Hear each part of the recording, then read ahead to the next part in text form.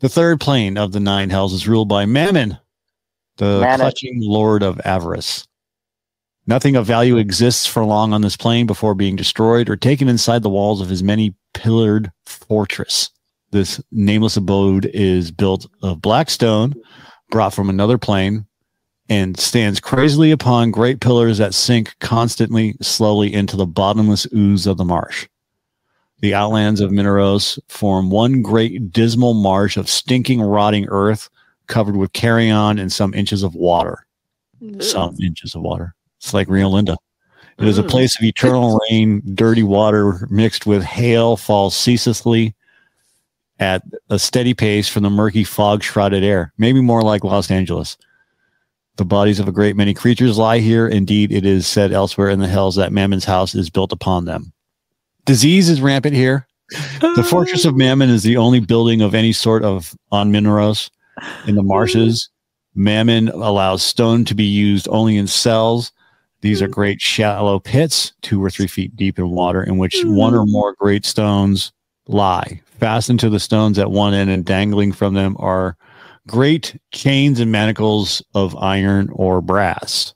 The vigilant barbed devils will capture any intruders and bring them hence, where they sit or stand chained in the cold, fetid water until they die, are taken away for interrogation or torture or escape. Sometimes when Mammon or his lieutenants are occupied elsewhere, the barbed devils will let a prisoner, quote unquote, escape and then hunt it for cruel sport.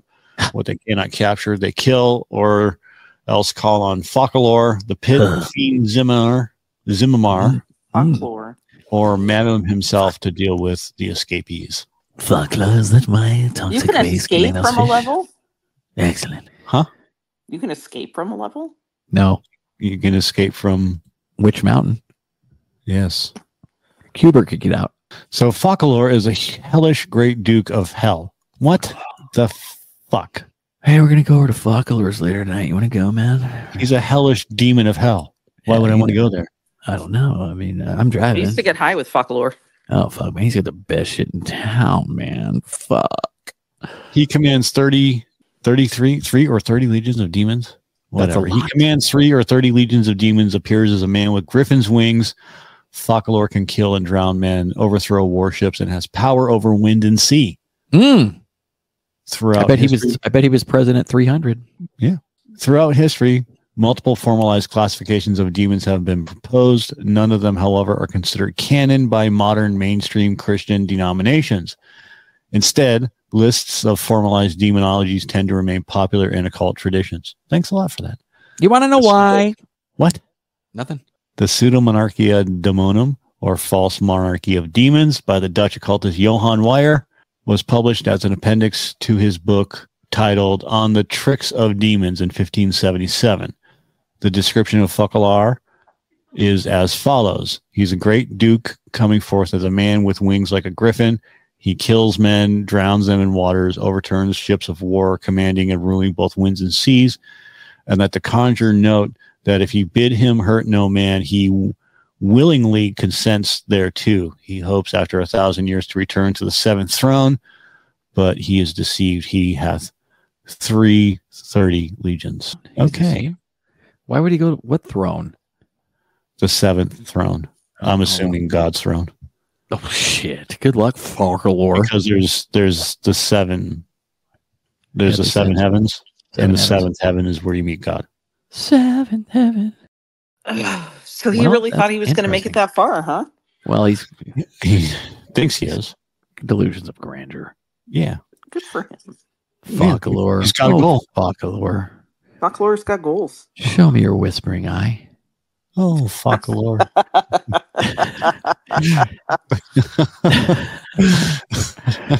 Sorry. I command thee. Focalor, show me thy whispering eye. Completely out of it. Yeah. All right. Totally Typically, barbed devils perch atop the stone of a cell, burning the heads and exposed portions of the prisoners below.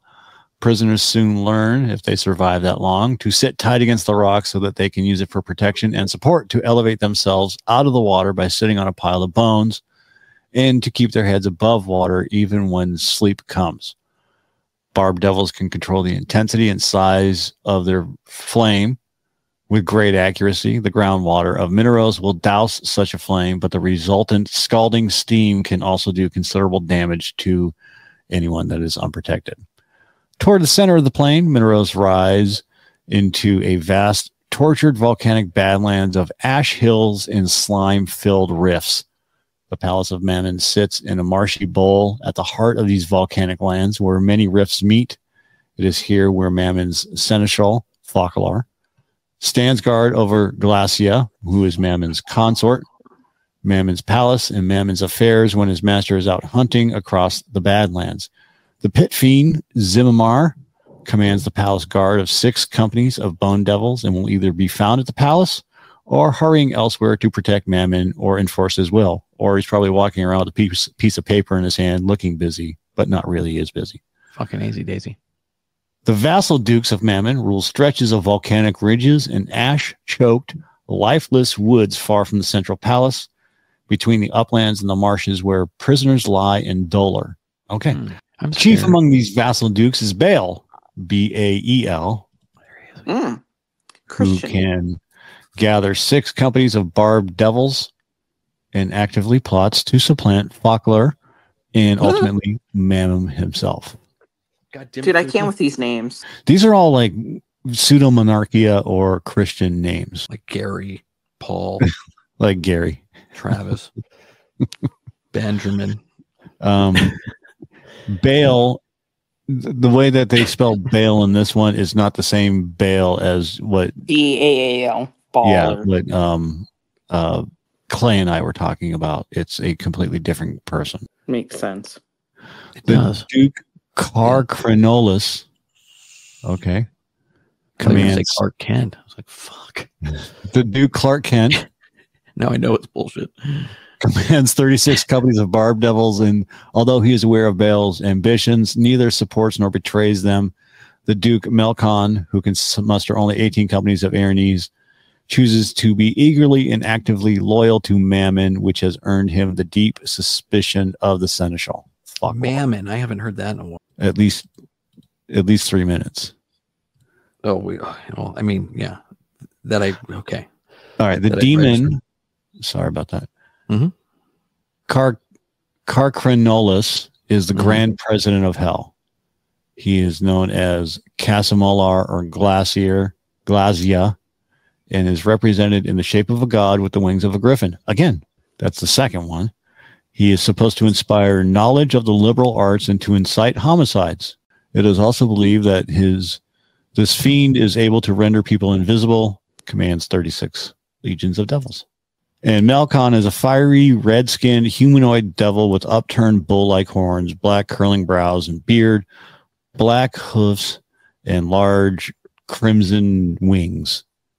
He is a lesser commandeer in the service of Mammon, a devil most jealous of his strong fellows. Melkon is something of a malcontent and would welcome any setback to Baal or Foclar, but he masks his true feelings. Since then, he seems to have run out of patience, and he is currently conspiring with Clark Kent, a fellow servant of Mammon, to murder the Duke Baal and seize control of his legions. And kill porn stars. Yeah, then use additional troops to launch a coup against Mammon himself. Little do they know that they are actually doing the will of Glacia, who wishes to destroy Mammon, her former lover, and add his lair to her own. Glacia, let's see, is a princess of hell. She is noted to be one of the most powerful and influential of the female devils. Her symbol is a copper scourge.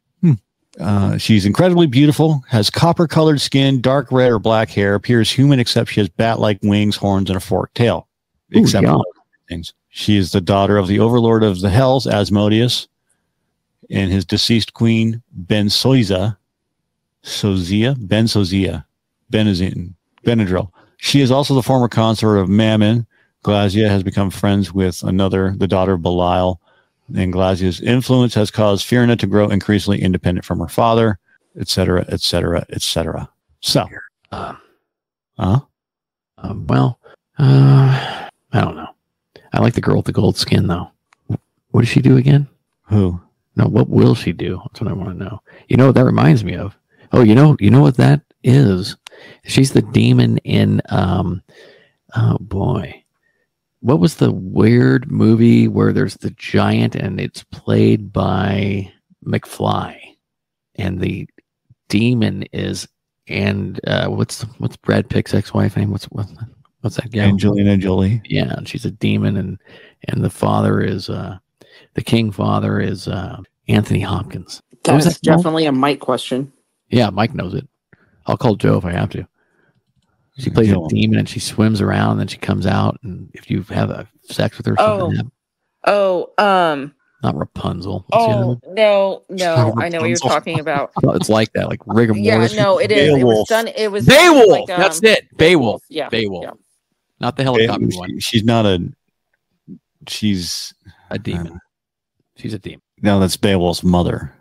Again, she's a demon. She's a cave-dwelling sex pot demon. Swims around. She's got a tail. Gold. She's got gold. She's got gold skin. She comes out of the water and she's all. I don't like Angelica. Whatever was it? Oli? What the fuck's her name? Pitt. Yes. Angelina Jolie. Yeah, that one. But she's good in that one.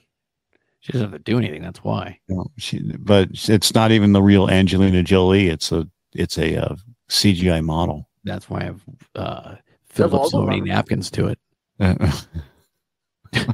You know what I mean by fill up a napkin, right? Yes, I do. Okay, good. Heather? Angelina Jolie plays Grendel's mother. That's the one. Grendel. Grendel is the he's a giant. Yeah, he is. And he goes to kill everybody. He's all upset. Grendel's mother is one of 3 antagonists in the anonymous Old English poem Beowulf. You have Grendel, the mother, and the dragon. Grendel's mother's never given a name. Huh. And it's the subject of an ongoing controversy among medieval scholars. Imagine having that fucking fight with everybody. I hate him. I don't like that guy because he's given a name to Grendel's mother. I got beef with the guy's Grendel's mom. That guy's a dick. I don't like that guy at all. But done by Boggers. Because that's what fucking McFly. He always plays a weirdo. The Crispin guy? Yeah, Crispin Glover. He's a strange cat. You know what I like him though in? Charlie's Angels. It's tall, thin, creepy man. That's literally his name. Yeah, he was really good in that. Actually, he just played himself. Probably. He was also pretty good in the what's the movie about the rats? The dude about the rats. Wilbur. Yeah, or Willard. I think it's Wilbur. Have you seen that one, Heather? You'd love it. He's like friends with these rats. He's like, just as fucking weird as he can be. Like the kind of guy that would just have a rat that is his best friend, even though the rat just causes mischief. It's Willard. Willard, yeah. Just like Will Smith's real name is Willard. Isn't it Willard Smith? Interesting. It is. I won't get off topic, but I do have some not simpler. Yeah, there's Willard, and then there's the sequel, Ben. Oh, Ben. 1971 was the original Willard. 1972, Ben came out, and then the remake Willard with Crispin Glover came out. Written and directed by Crispin Glover. Seen in such gems as Reservoir Dogs. No, not Reservoir Dogs. What's the other one? Back to the Future. No. He's seen such classics as Back to the Future, and sued for his character rights in Back to the Future too. My Own Private Idaho. With a soundtrack by B-52s. My Own Private Cleveland. It's my own private Idaho. They're all, we're going to get the B-52s on this one, and they're like, it just doesn't work. And we're going to make it work. Bring your jukebox money. We're in my own private Idaho. You know what? They do have one good song called Work That Skirt. You ever heard that? It's like a go-go dancer song. I dig Love Shack. Love Shack is actually cool. I do like Love Shack too. Love Shack. I saw them in concert at the fair. You? Oh yeah, at the fair in like 2000. Because my parents were going. They're like, "Hey, we're down here. We're going to go see the B-52s." And I was like, drunk over at Fridays. And I was like, "Yeah, I'll come over." Yeah, sure. Yeah, why not? And I got like more drunk. Yeah, I was going to say drunker, and then drove home. And we've all done that from the fair. Yeah. That was when I would just pass my street in my BMW. I'd just be all like leaning back in the seat, all comfortable. And then I'd be like, so my exit was Bond, and then I'd have to take a right somewhere. And I still got lost the other day when I tried to look for it. I still can't find my own house. And I'd be driving, and pretty soon I'd be like out in these farm fields. I'm all, wait a minute. Where am I? And I had to turn around and drive back like 4 miles. And I'm like, and then one morning the car was in the neighbor's driveway. And I was like, oh shit. How did this get here? Because the guy next to me, it was a rental, but the people were never living there. And he was my friend. And sometimes I'd park over there and talk with him because nobody lived there. He'd just be over there working on it. And I guess I just decided I was parking there that night. How did I park there or make it to my house and not, how did that make any sense? I don't know. I've never blacked out, so. It wasn't a blackout. Well, I guess it was. At least a brownout. Brownout at least. Are we done? Do you want to do a fucking spreadsheet? Okay, I'm hanging up. Good night. Love you both. Bye. Is there more or are we done? We're done. Okay, good night. We could be done. Bye-bye. Goodbye. Okay, I say good day. Good day, sir.